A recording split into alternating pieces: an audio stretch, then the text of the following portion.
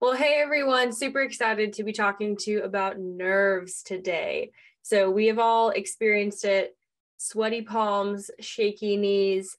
If you're like me, most commonly my feet end up like sweating through my heels.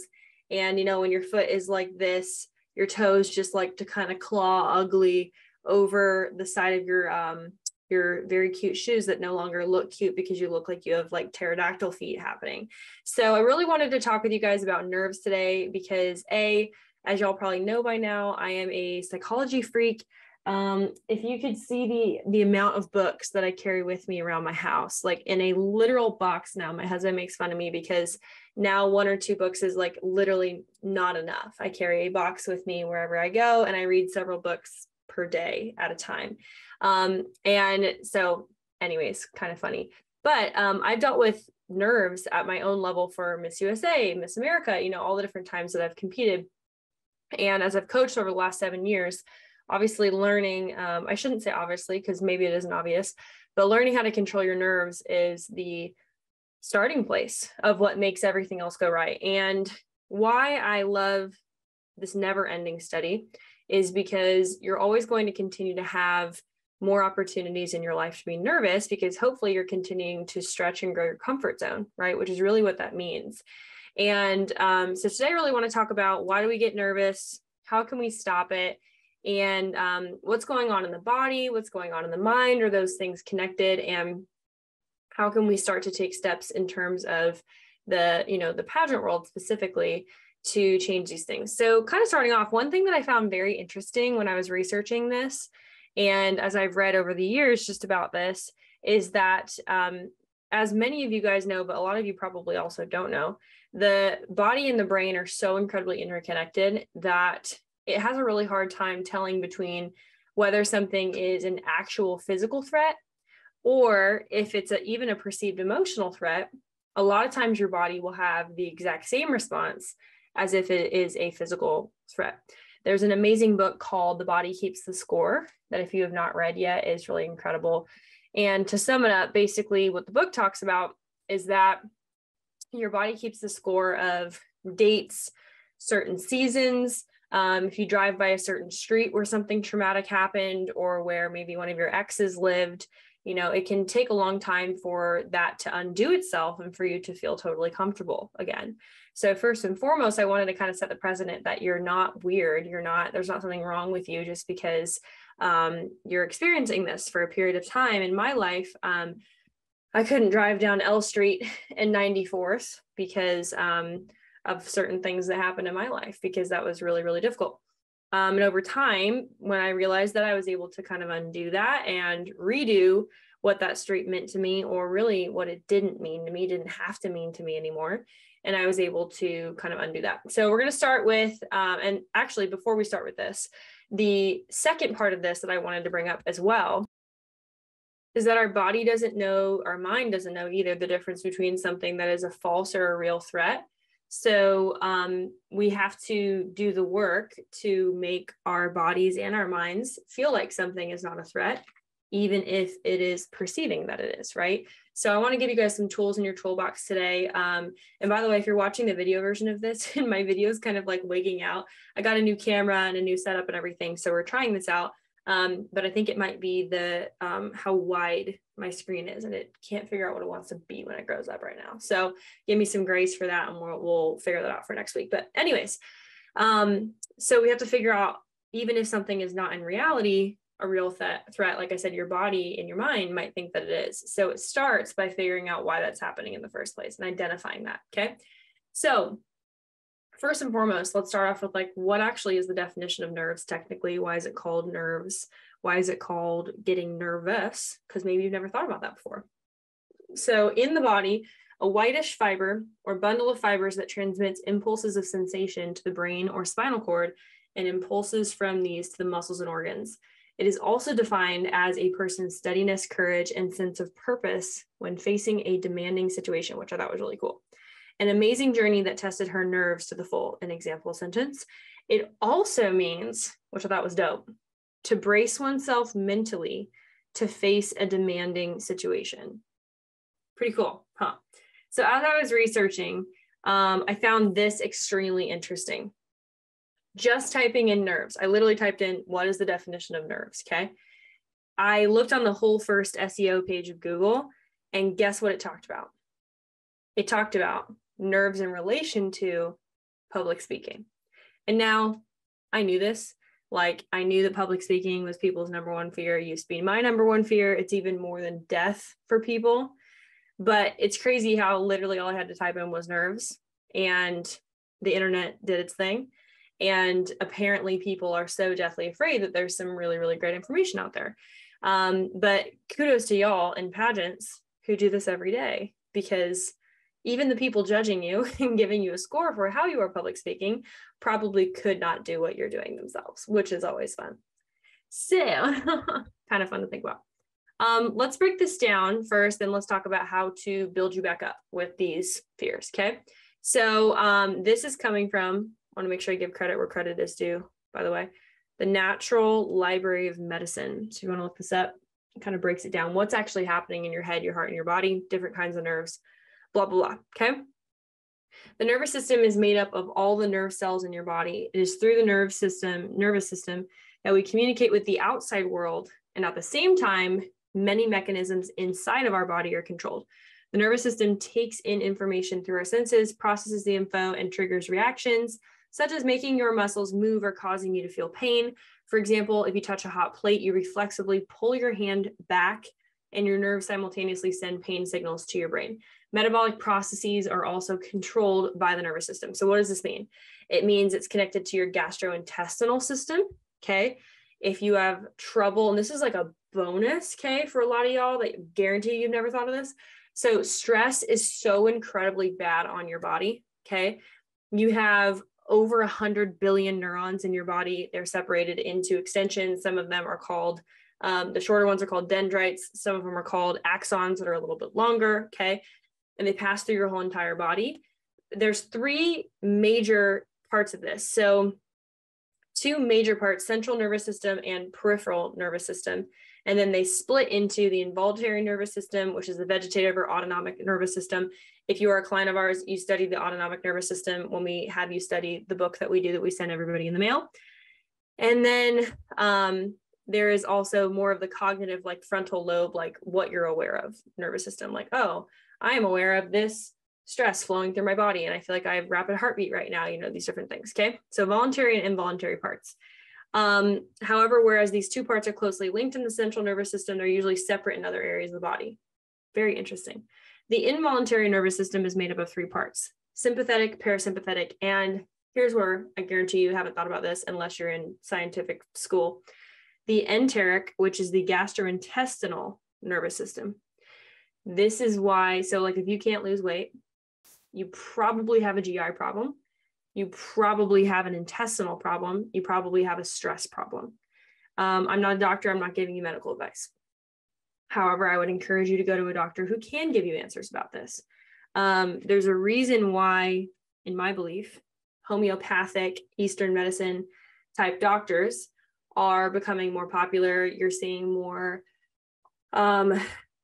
dietary, nutrition, holistic anti-inflammatory nutrition type protocols out there, as well as bioidentical hormones, things of that nature, becoming much more normalized because people are sick and tired of being handed pills. Not that there's anything wrong, you know, whatever, I don't really have an opinion about that.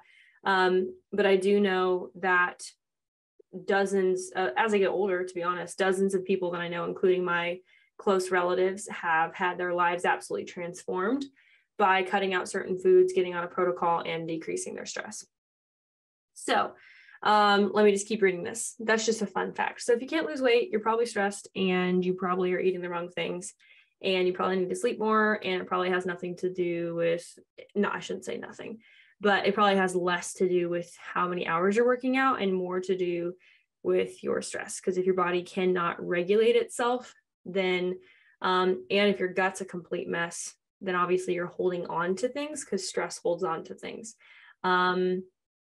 Yeah, like I literally know somebody that has so many GI issues, and how do I say this in a vague way on purpose? they have gone through, some relationship stuff the past couple of years. That weighs on the body and the mind, right? Whether it's being in a bad relationship or getting out of a bad relationship or whatever, right? Or maybe your parents got a divorce, or maybe you got, you failed a test and now you're going to have to do an extra semester of medical school. A lot of that can get stored in your body and stored in your gut in the form of a type of trauma. And your body holds on to that, your mind holds on to that, and that can create nerves as well. Okay. Anxiety, all these things. So the parasympathetic nervous system is responsible for bodily functions when we are at rest. It stimulates digestion, activates various metabolic processes, and helps us to relax. But the sympathetic and parasympathetic nervous systems do not always work in opposite directions. They sometimes complement each other too. The digestive part, gastrointestinal nervous system, is a separate nervous system for the bowel, which to a great extent autonomously regulates bowel motility in digestion when you're healthy. Okay. You can have up to like 20 pounds of poop in your body. Sorry for talking about this, but you think about 20 pounds, like 20 pounds, right? And no, I am not saying go take laxatives, go take these different things. That's not going to solve the problem. Okay. You have to figure out why you're getting nervous in the first place. You have to figure out what's stressing you out in the first place. Who is stressing you out? Do you need to change jobs? Do you need to change friends? Do you need to change relationships? Do you need to move? What in your life is not working for you? I think we need to take a proper assessment of those things that are causing us to be the way that we are and be the person that we are. And to assess, like I have all of my clients do through our 7F framework, I have all of them assess on a weekly basis, how are you doing in each of these areas? So that they're not just looking at their life and like, my week sucks, my life sucks, my this sucks. I'm like, okay, well, let's tell a story why. Let's have black and white evidence of why you were or weren't ready for this. And let's make sure that you are ready so that you can thrive and not just survive. Okay. Because your body does get into survival mode, and that is part of the problem. Okay. Moving forward. So why we get nervous? Something in our body or our mind feels like we should be protecting ourselves from an external threat. Number two, something consciously or non-consciously feels like a threat or makes us feel out of control, and we always want control. Number three, we think fast sometimes and we think slowly sometimes, okay? Our brains want to think quickly, especially when we compete, especially when our ego's involved, especially when we're outside of our comfort zone. We're assessing, we're looking around, we're thinking, what do I need to do to get on top? What do I need to do to survive, right? To thrive. And our brains are trying to think, okay, how can I calculate every possible obstacle in the moment? How can I win? How can I, eliminate the amount of obstacles or the things that could be unknown? That's what's happening when your brain's thinking quickly, okay? But we must also have mechanisms and tools in our back pocket to know how to get ourselves to think slowly. Now, we need to also do that while we keep our energy high so that we can perform at a pageant. Let me break this down for you. What is a scenario that this looks like? Okay, I need to be able to think quickly to be able to process the language part of my onstage question, coming out with a fire answer that has energy, passion, conviction, lands the plane, hook, line, sinker, 30 seconds in and out, have the audience by by the hair of their chinny chin chin, like just absolutely have them, right? But at the same time, I need to slow down the question enough to be present, to be listening, to be open, to not have my guard up, and to be able to actually understand what that MC asked me in that moment. So I have to be able to think fast and think slowly at the drop of a hat. And I will not do that if I'm nervous. If I'm nervous, I will only be in fast mode, which is how you can go through and be like, I forgot my entire walking pattern. I forgot everything I was going to say on stage. I forgot my introduction. I forgot my social impact pitch. That's why that happens. Okay. That is why we have to eliminate nervousness, and we have to work on our mental mastery framework. I have a mental mastery framework. It's like 10 pages long that I work on with all of my clients for that reason, because if you're thinking in that moment, you're done. You have to have your autonomic nervous system working for you and get it to muscle memory, get it to a place where you're able to use your cognitive brain in that moment and say, what do I want to do in this moment? How do I want to look at the judges? How do I want to smile? How do I want to work the stage? Because you know that even at your worst in that moment, it's going to be the best, right? And it's going to be top 5 level or whatever, okay? So how to stop being nervous? Isn't this the question? So remember that energy and excitement and nerves are two sides of the same coin. They're both a quarter, one's heads, one's tails, okay? So acknowledging that helps you understand, okay, then I have a channeling issue, which is fueled by the thoughts that I think, the emotions I choose to feel, my ability to control my own mind. There's practical tools like breathing exercises. Okay, so how can I slow myself down by calming myself down? Another thing that you can do is you can tap on either side. You could do this, or you could do this with your fingers. It's a therapeutic exercise that can calm your brain down because it gives you a micro sense of control. That's a fun fact. Okay, if you're freaking out. Use your psychology as well as your physiology. So like we just did, physiology, physio, that's your body. You could do some squats, you could jump up and down, you could skip, you could do something silly, you could just sit and, feel yourself in your chair, feel your feet on the ground, ground yourself, like quite literally. You can go to your happy place in your mind. You can imagine the greatest scenario. You can visualize you winning. You can visualize you answering the question perfectly. You can laugh, you can smile. Even just the act of smiling physically will change your mindset.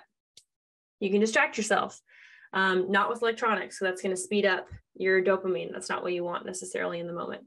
And then lastly, the mother of all is figure out why you're freaked out in the first place. And usually, to some extent, you're not prepared enough, to be honest. Preparation is the mother of all calm. It really is. Like, if I'm so confident in knowing every political issue, myself, my platform, everything I want to say, and I'm like, come at me. I don't think an 80-year-old is going to get nervous about being like, tell us about your life, because they've lived life, they've stretched themselves to such an extent that they're like, yeah, this is comfort zone level. Like, this is easy, right? So get to that place and determine what is not currently there in your prep, and then go get there. Go get there in every area. Yeah, it might be hard work. Well, welcome to the real world. Welcome to winning. Welcome to beating people. Welcome to working harder than everybody else. That's how they got there. And you might say, oh, well, that's because they've been playing for, well, yeah, they picked up a violin when they were 5 and they're a better player than you. Their talent's better. So become better, do more, work as hard as them. Yeah, you might have to work 4 times as hard because you started 4 times later. But guess what? Do you want to win or not? Do you accurately have a concept of what it takes to win at the level that you want to win at? And that takes sacrifice. Okay. And so then the last thing that we teach all of our clients to do as well is you have to build a new habit that is oftentimes the exact opposite of what you've been doing. Okay. The exact opposite. You've allowed yourself to get to who you are, what you do, how you think to this very moment based off everything that you've done, thought, and thought in the past. Okay. The actions that you've taken, the thoughts you've thought, the feelings that you felt, the things you've said. Okay. And build a game plan, look back into your life and go through and say, okay, what does Megan do when she gets nervous? Like I said, do my feet sweat through my heels and it sinks forward? So I need to wear, padding in my shoes, or I need to wear a certain kind of platform heel where my toe is not like this, right? And scraping the floor as I'm walking. I don't want to have to worry about that. So, okay, well, now that I know that that's what my feet do, I can go buy some $10, foot pads on Amazon. Problem solved, right? Now my mind's not on what are my toes going to do? Are my feet going to slip out? Am I going to miss my turn because I can't freaking turn my foot? Or awareness, action, problem solved. Okay. So you can do that in any area. What do you do when you get nervous? Okay. Make an action plan. Begin with the end in mind, back up, do what you need to do. Okay. Become a better competitor. It's totally possible. And the ball's in your court. You can do it. Do you have a guaranteed routine and a routine set up for how exactly you will undo these bad habits? And if you don't, why not? How do you know that you're guaranteed to change if you don't have a guaranteed game plan? Okay. As always, if you want a game plan, set up a strategy call with our team. You will not regret it. And we will find a best fit program for you, or find somebody that is a best fit for the needs that you have, which could be something not in our arsenal. But we talk with people every single week and help to point them in the right direction. So set up a strategy call. We'd love to have you as part of the Powerhouse family. At the time of this recording, we have tons of free masterclasses coming out. We had a great paperwork masterclass a couple weeks ago. great how to answer the toughest top 5 questions in the pageant game masterclass. So make sure we'll put those links below as well. Make sure that you are joined inside of Pageant Winner Secrets, where you can get first access to these trainings. Hundreds of people are signing up every single week. Make sure you subscribe to our YouTube channel at Powerhouse Pageantry so you can watch the video versions of these episodes. And with that, I will see you on a training very soon. Bye, guys. Hey guys, Coach Megan here, and thank you so much for listening to this episode of the Powerhouse Podcast. We're so honored to have you wherever you are, near or far away from the great metropolis of Omaha, Nebraska, where we are from. We are so proud to be your virtual coaches. If you could just share this with a friend that you feel like needs to hear this today, give us a 5-star review if you haven't already, and click that link below in our show notes. We promise we are the nicest people, and we'd love to meet you, and we'd love to figure out if you're a good fit for our programs, or make a suggestion for a different coach, different consultant, different person that's a professional in their field that can help you. We're not territorial about needing to coach every person in the world. We just want you to find your right fit so that you can make your dreams come true and unlock the winner within you. Anyways, just wanted to encourage you guys in that today. Again, leave us a review, DM us on Instagram at any of our handles, and with that, we'll see you guys next week.